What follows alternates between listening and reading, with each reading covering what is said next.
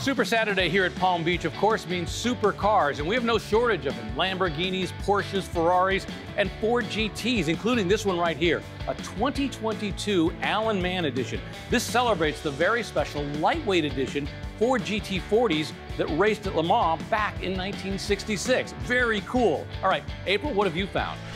Thanks, Rick, but check this out. 1966 Corvette Resto Mod. I mean, this is the best of both worlds. Old school good looks with all of today's modern technology.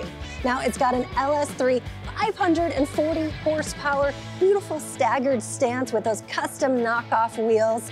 And check out the interior. Stunning carbon fiber dash with upgraded seats, more comfortable than your grandpa's recliner. I mean, this is a car you could easily daily drive and look so good doing it. Bob, what do you think? Well, you'd look great in that car, April, but even better in this, a 1933 Pierce Arrow 12 convertible sedan. 12 for the cylinders up front underneath the kneeling archer, symbolic of Pierce Arrow. 175 horsepower. The top goes down, and 4 doors means room for all sorts of passengers to enjoy this beautiful ostrich leather interior. Tyler?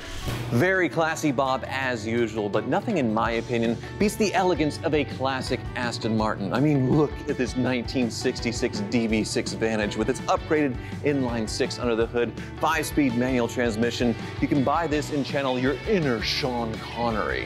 Just so much to see. It's going to get really exciting here in Palm Beach. Check out Barrett-Jackson.com for moments like that and all of the highlights of this weekend here in Palm Beach. Barrett-Jackson.com. Now to the block, and the car I selected as representing all of Super Saturday. It's a 1933 Pierce Arrow 12 convertible sedan. Well, they used to talk about the 3 P's of luxury. It was Packard, Peerless, and of course, Pierce Arrow. And they realized that Pierce Arrows were only built between about 1901 and the late 1930s. And this was at the zenith. Now, of course, the problem was they were still building expensive cars after the Depression, but they were doing it in an absolutely beautiful way. This car was almost an American version of a Rolls Royce. In fact, a lot of people, if they saw this go by, would think that's exactly what they were seeing as it drove by.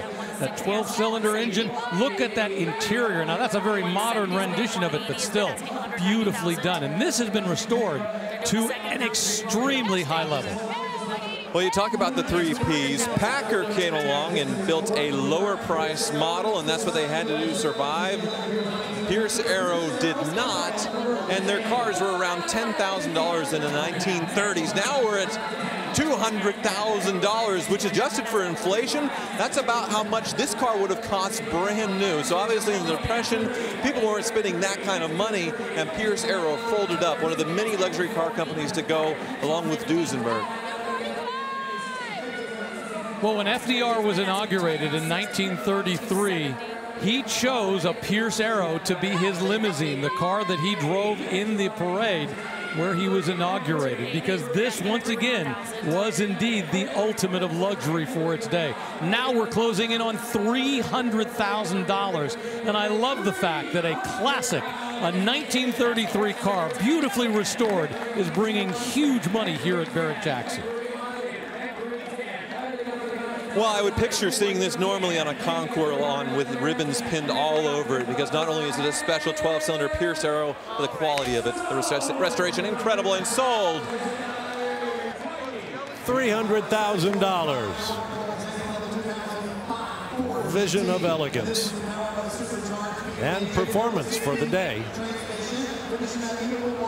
So, convertible and sedan, meaning 4 doors, are not incompatible terms.